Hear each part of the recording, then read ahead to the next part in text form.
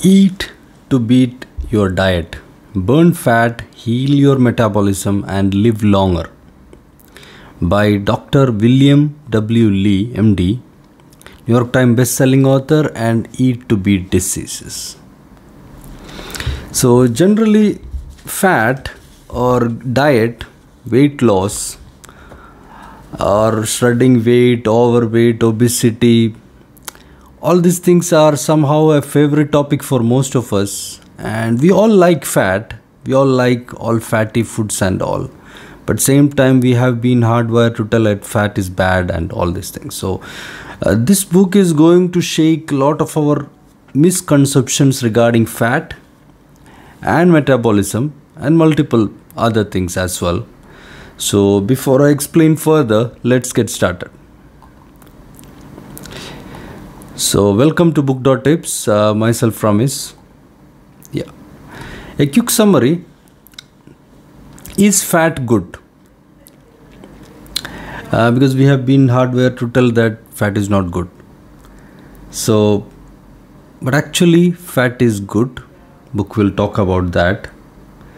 And fat is not only good, it is somehow an organ, or it can do a functions as an organ, and same time it can work like a gland as well, like an endocrine gland which can produce hormones and all these things. Then we'll talk about the myths, like people think that okay, lean is healthy and fat is bad. So but the book will talk about like sumo wrestlers and all. Even they are very overweight, they don't have any issues of overweight issues and all these things, so they are good there. So it's not all about weight. Even if you are lean, you can have like metabolic syndromes and diabetes and plaques in your vessels, and also the weight is not an end of everything, and weightless, or if you are underweight, it is not, everything is not safe also. And COVID-19 and fats, it will tell that the people who are been having obese, they are having high risk with COVID-19 and all. We'll talk about why. The book talk about Bruce Lee's secrets. Dr. William Lee explains some topics there. And yes, the initial book has multiple sections. The initial part of the book talk about metabolism, how fat and all this medical aspect is. We'll focus more on that. Second part basically it's talking about recipes, food materials and all. I'm not going to go there, but I'm sure if you're really interested, I would really recommend it to buy the book, but we'll not go much detail there. And the last part is about how to plan and how to have an attitude about food and all these things. So mainly Dr. William Lee, he's Harvard medical professor, and he has a good reputation in the medical field. He is part of androgenic foundations and all. We'll talk about androgenesis. So brown fat and thermogenesis. This was an interesting discovery because there is a myth, or as we mentioned, the fat begets fat. It's not your genetics that is getting fat or getting, once you get fat, that fat breeds more fat, like that. So there are two type of fat, brown fat and white fat. Like when you are in a shower or something, or when you are in a swimming pool, when you get cold, you shiver because your muscle is contracting to create heat. So that's called thermogenesis. So during the thermogenesis, the brown fat is helping us to create the thermogenesis. The more we can activate thermogenesis, we can get fat to burn, and we can get the white fat to get burned. Otherwise the fat will get deposits there, and then it will create its own problems. Snoring, sleep apnea, we'll tell about what is its impact on fat and all. Being overweight is not bad. So don't take much care about weight, even though it is a good thing to have a proper weight, but that's not end of everything, and that's not a start. Food as a medicine. And the diet, especially the diet, is considered as something like a sacrifice or a deprivation or freedom of food and all these things. But here uh, Dr. William Lee is telling you have to live to eat. So you should be hedonic on this one. You can eat for pleasure. But only thing is that what you eat and how much quantity you eat, that's important. But otherwise, food is same time a medicine as well. Book talk about that, and bonus some diet, and I'll add some suggestions from my side. But as a quick disclaimer, this is especially it is a medical book. Feel free to just contact your physician or medical practitioner before you start anything. This book is just for information purposes, based on the author's opinions and views. So first part is talking about how fat works. So as I mentioned before, we have fat is not a villain, because without fat, without water, you need water to live, but without carbohydrate you can still live. But you usually have a fat in your body which can sustain you around 2 to 4 weeks without any food, like that. So as I mentioned, androgenesis is what, like when you eat food, the excess food is getting converted to fat and it is getting stored as fat in your body. So generally that is what the thing, because we live in a world where we don't have that much acrobatic or physical exercises or something like that. So that's why fat is getting deposited there. So we have to do androgenesis to get that fat broken down into energy and all. So there are multiple ways to do that. First one, as I explained, like maybe simple way to explain it is you can eat a chili. It will explain, like by eating a pepper chili, you can have androgenesis also. And if you drink green tea, you can epigalactoline 3 gallite in green tea is helping there. And eat some food material also similar to this. So our body is having around 60,000 miles of blood vessel. It is equivalent to reaching the earth twice. So that much number of blood vessels are there in our body. And we have regeneration systems, stem cells, around 750 million. So even adipose stromal cells, there are a lot of fat tissues even under our skin, especially mainly the fat is under our skin, and that is under our visceral also. They told it subcutaneous fat and visceral fat. I'll go in details much to that. But generally the point is that our body having all this fat, and the same time our gut is having 39 trillion bacteria or something like that in our gut. So all bacteria are not good or bad. So people used to tell that our gut is our second brain.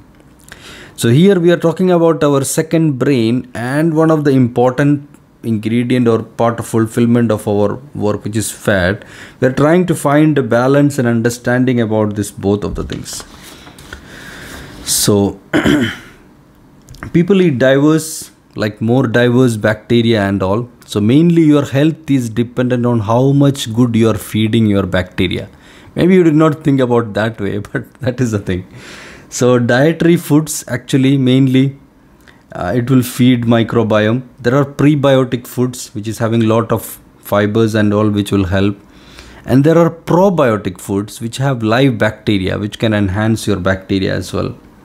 So as I mentioned, your body has around 40 trillion cells, and each of them have DNAs and doing functions and all, but only 2% of that one is used to make proteins and all.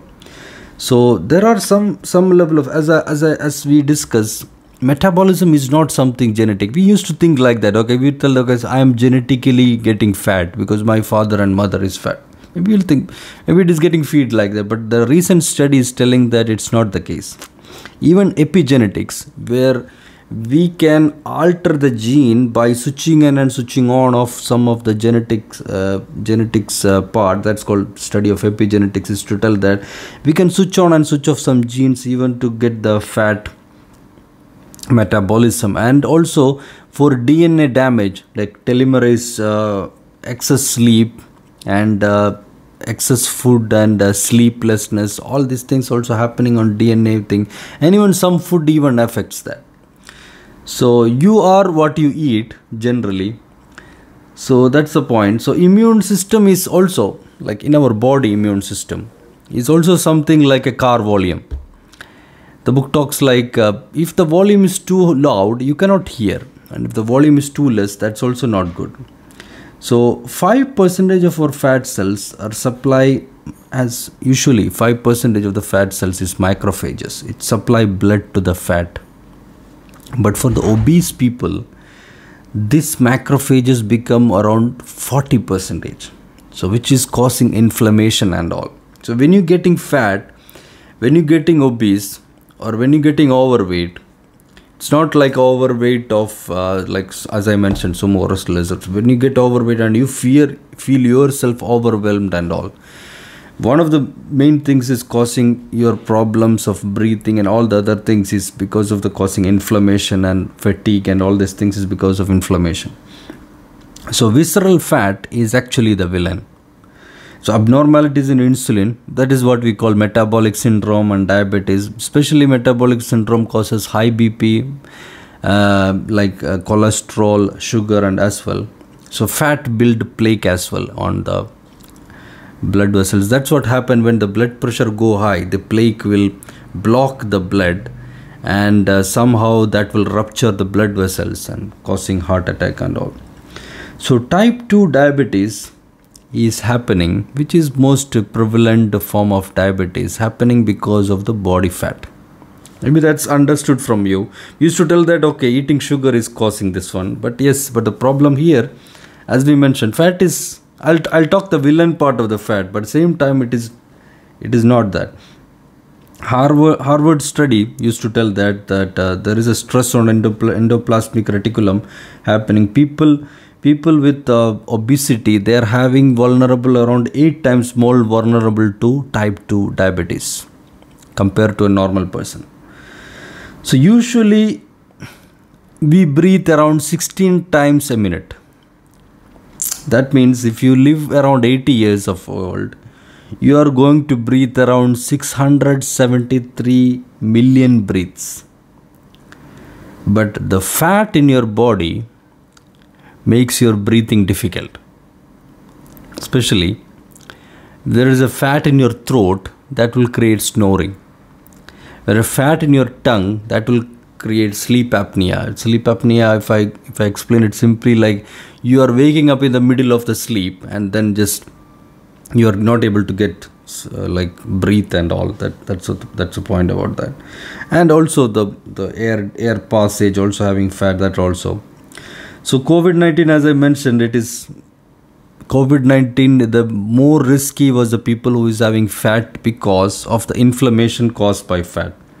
Even endometrial cancer, such as happening in the ladies and all, that's also affected by the same thing. So let's proceed. So surprising signs of fat, health and disease. That's what we discussed now. So I'll go to chapter 2, Rethinking Body Fat. That's what. So first I talk about what's the problem with fat. Now we are going to talk about rethinking body fat. So when you see small babies, when they are fat, we consider it as okay, babies are in good health. So similarly, as we mentioned, despite massive size, sumo wrestlers is also, we look like okay, these people are maybe very sick, but actually they don't have any problem of this overweight diseases or anything like that. So also similarly, like sports athlete, you see like athletic figures and all these things. If your body fat is less than 5%, you will have a problem even breathing. So more is bad, less is also bad of fat. So even adipose, the word adipose come from the Latin telling that rendered fat of pig or something like that. So there as two types of fat. We have subcutaneous and visceral fat. So visceral fat, we have an organ in our body called omentum, which is like a policeman in abdomen. Even abdomen having like intestine having some issues and all, like it is ruptures or something like that. This organ or omentum is going to fix those issues as well. So actually the process, extra calories of the fat of the body, extra calories you are taking it as carbohydrates, as sugar, everything is getting converted into adipocytes and it is stored as triglycerides in your body. So what is happening, that is called lipogenesis. So what you have to do is we have to get the energy from fat. Maybe you know something similar to that about keto and all. I'm not going there, but we have to reverse this reverse the process of lipogenesis, which is called lipolysis. So fat is the largest endocrine gland in our body. You may not studied it as it is, as an endocrine gland, but that's what it is. When extra activities is there, fat will produce more hormones, and when there is less, even it produces hormones like leptin, which is creating appetite, and adiponectin help the body to maintain the right amount of glucose. So especially that is the importance of adiponectin. Like sometimes doctors used to tell that you have to take the blood sugar level when you wake up in the morning, like fasting blood sugar. Why is because that will give you effect of adiponectin, like how much is your metabolism under control by your own body without any food. Also it is anti-inflammatory, protects body from inflammation, the fat. And adaptive thermogenesis. As I mentioned in the introduction summary, like when we are getting cold, our body adapts itself by creating heat when you are in a cold scenario. So brown fat, which is what turning up the heat in your body. It was not much noticed on human being. The first brown fat was found by Konrad Gessner in alpine marmot. It's like a rodent. What is the speciality of this rodent is that usually it eats, and when there is winter and all, it just go to the semi-hibernation state and stay in the burrow for a long time, and that fat is getting converted as heat and it's staying there like that. But what the point is that usually this is what the animal thing, but we were not able to find much of that from human beings. We'll come about that much in the next chapter, but we were not able to see it much. And also similarly, the same time, the body fat topics, like even for females and gents, the book talk about how during the conversion from their adult to this one, there is a changes in the body that's also creating fats and all. So especially the body fat, when you rethink about body fat, these are the things. First is, it is same time an organ, endocrine gland. It creates its own hormones and all these things. Even from gents, the body fat and the risk, it will just increases. Even for ladies and all, some part of their body get less during puberty and all, like waist and all, some hips will get increased comparatively, and that way the less will be there. So men are more prone to visceral fat compared to ladies in that sense. Maybe that's also, I'm not talking from body, but I'm just telling that's also like chronic, like cardiovascular diseases are less in the ladies comparatively. And another important part, maybe it's something like psychological part. The book did not explain that thing, but book is explaining multiple times, multiple areas, talking about shedding weight. Because there is two part, losing weight and shedding weight. Losing weight is something like we are loss averse people by nature, by ourselves. So if you think about losing as weight, our body will try to just compensate that. But instead you think of shredding the extra weight. That will be a good thinking as well. Just a bonus suggestion in terms of based on the author's thing. So heal your metabolism. That's what chapter 3. Because we talk about metabolic syndrome, we talk about fats, how it is affecting and all these things. So every human being is born with the same metabolism, nothing special. We were thinking, no, I am having one metabolism, that's why my body is getting more fat. So actually the body fat slows down the metabolism. So it's control the metabolism. You can control the metabolism by shredding weight. So 2 parts. If your body is getting more fat, then the metabolism will reduce. At the same time, if you are going to shred some weight, then your metabolism will improve. So the metabolism, the first part of it was found by Egyptian physician Ibn al-Nafis in 1260 CE. So after that, one of the main, maybe a famous experiment was done by a Venetian physician Santorio Sanctoris in 1614. He make a metabolism thing like by trying to take their food and his excretion, and he's trying to just compare. It's like a crazy experiment by himself. He tried to do that. So mainly our metabolism also, this may be another interesting aspect. Maybe we think that our metabolism good is when we are young or when we are teenager, but then metabolism go down. But the studies or research is telling that we have 4 phases of metabolism. Phase 1 is born when we are year, from the pre-born baby until the first year, age 1. Phase 2 is from age 1 to age 20. Phase 3 is from age 20 to age 60. So on all these 3 periods, there is no big change happening. Only after age 60, there is a slight decline in metabolism. So metabolism here, as we mentioned, metabolic syndrome is actually the excess fat is damaging the metabolism and blood glucose is no longer getting absorbed. That's called type 2 diabetes. If you are having type 2 diabetes, the thing is that fasting blood sugar, maybe it's all medical terms, 100 milligram, above 100 milligram per liter, and blood pressure is 130/85. Blood triglyceride is above 150 mg per deciliter, and maybe this is all not a good terms to refer back until you have a medical report. But an easy thing to check is that if your waist is above 40 inches for men and if your waist is above 35 inches for women, then that is a good chance that you have a more vulnerable to type 2 diabetes. You can reverse the metabolism as we explained by shedding the weight. So until 2009, we were not able to have much attention about brown fat. But there is one surprising incident happened. They were trying to check the tumor of one of a lady on a cold winter day. And for the CT scan, to pinpoint the tumor, it light up like that.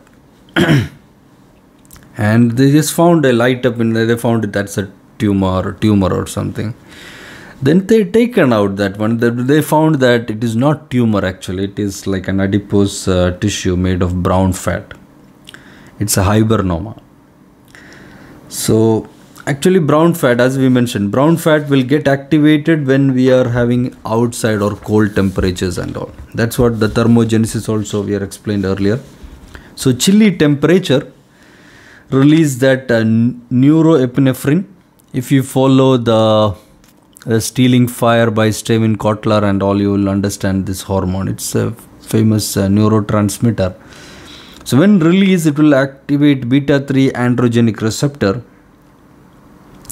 And so to get that one, like usually when this is happening in chilly temperature, when chilly temperature, neuroepinephrine will happen and will create a release beta-3, then this will create androgenesis, which is using your fat to heat up your body. Or imagine using a petrol to use a generator to use power your heater.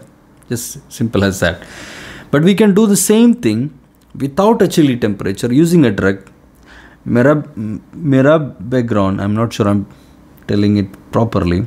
It is a medicine used to treat overactive urinary bladder. What happens is that when you eat this medicine, it will have a same effect of converting, but I'm not prescribing to eat or this one. I'm just talking based on what the book is telling. So as I disclaim, please don't do it.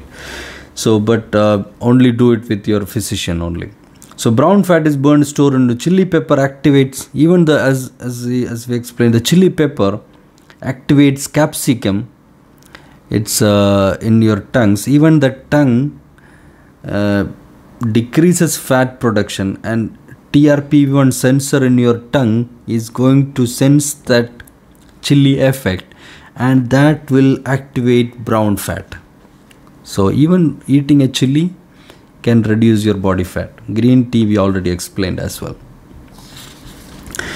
You can eat to beat fat. So even that is not the title of the book, but it's most close to the title of the book. So there are multiple books. I'm not going in much detail. As I explained, it will be too much boring maybe on a summary. So the book is talking about chlorogenic acid, which is good for fat. I'll read quickly. Carrots, apples, pear, plum, grapes, oranges, and urosolic acid, rosemary, lavender. Because we were somehow thinking that okay, fruits is fructose, and we are not giving much attention to other foods, but mostly we are being fed by the readily available fast food and all these things. The book talk about no, if you go to old school, the solution is there. So beta D glucan in mushroom, oats, barley, wheat is good. Lycopene in tomatoes, watermelon, guava, papaya is good for fat androgenesis. Lignans in sunflower seeds, pumpkin, flaxseed, soybean is okay. And ellagic acid in tartness of cranberry, raspberry, pomegranate. Anthocyanin in natural pigment which is attracting the bees, also good for that. Hydroxystrobin, stem cell producing white fat. A lot of topics like that. Sulforaphane in broccoli, sprout. Generally, all these foods I am mentioning that is good for fat metabolism. So maybe technical terms you don't have to catch much on it until you are really interested. And salmon having omega-3 fatty acids. That's also when you're eating you can get rid of fat. So that's there. And chapter 5 or part 2 of the book is food for metabolism. Here also will not go much in detail there, but some of the greatest food culture is Mediterranean and Asian food culture, because it's pretty old, and both having blue zones. Blue zone sense both is having area where people live longer compared to the other place. They have long life. So that means both cuisines are results of millennia of exploration, elevation, like evolution and experimentation of lot of things. So even a combination of food in Mediterranean and Asian food, you don't see much, but you'll see how that combination is not only made for taste, but it has other aspects as well. There is some level of thought and experimentation behind it. So mainly through the Silk Road, you know, the Silk Road which connect Asia to Europe and Africa and all, especially the Silk Road. I think the word come from the Chinese textiles and all, but that Silk Road actually taken the cinnamon and oranges to Europe and US and all. So all these things generally. So eating in harmony is what these two cultures is telling. Mainly what it means that because we are having now refrigerators and all these things, but all those times without having this, these cultures promoted in such ways that whatever is available on that season, use those foods to feed your body. So eating in harmony with nature. So items available in the market, not items available as frozen, items available as processed food or something. So book talks about 10 principles. I will go through that. Maybe that's of help. Eat with intention.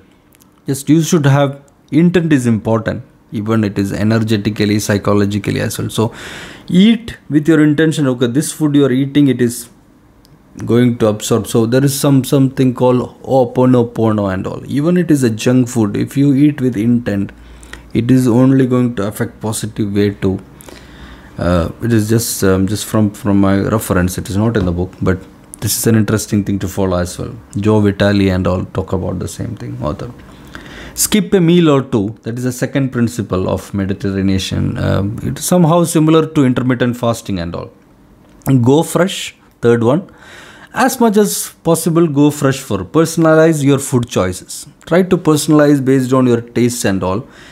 So all these foods are anyway good, but you can still personalize. So respect the tradition. So the traditionally, as I mentioned, there is some combination of food. They are made by tradition, or you should not do that. Sometime maybe we don't know the answer why those tradition is followed. Try to respect the tradition. The author is telling, sure, there could be a reason for that.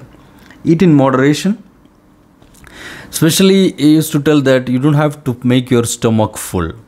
Like at least maybe in Islamic culture and all, if I'm not sure the percentage is correct, Prophet Muhammad used to tell that you should eat only half of your stomach and remaining quarter for water, and keep the remaining as it is. So generally, but in our case, we are trying to fill the whole stomach and maybe above the stomach. Until we are not able to eat, we stop the food. So that's the thing. And the seventh principle is drink Trinity. Drink water much, drink coffee, drink tea, part of Mediterranean. Eat together.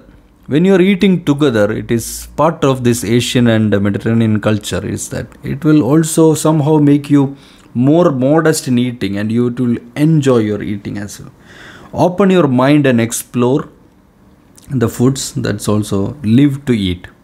So you don't have to just feel bad about food. Instead, you should enjoy the food. And you should live to eat also, not like you are eating to live. People used to tell that, okay, eat to live and live to eat. So eat to live is maybe the thing. But here in this culture, you can live to eat also. This is also an important part of life. You can enjoy that.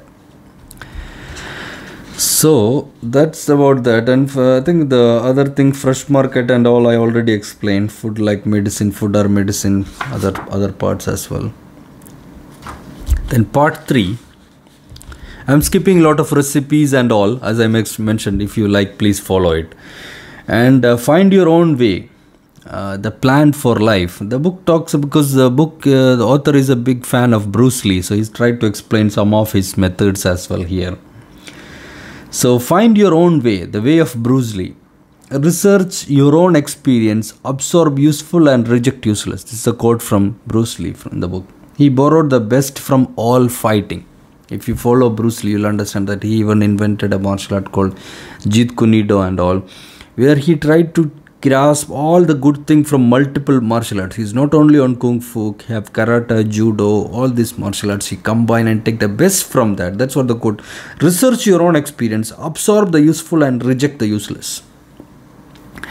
So he borrowed all the best. So he has 5 principles which author is telling.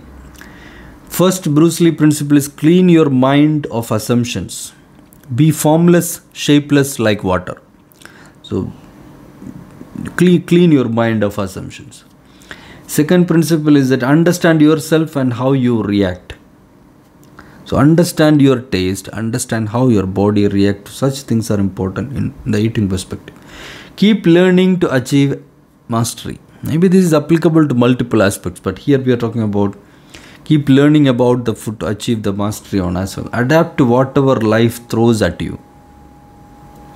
Book talks about the game of death, how he's fighting with that basketball heavy like long person. If you remember the movie Game of Death. Be mindful of what you eat.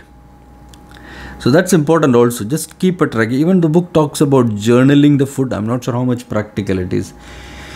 And generally some additional principle from the author as well. Take small portions of food. When you are taking food, that's a good thing to follow.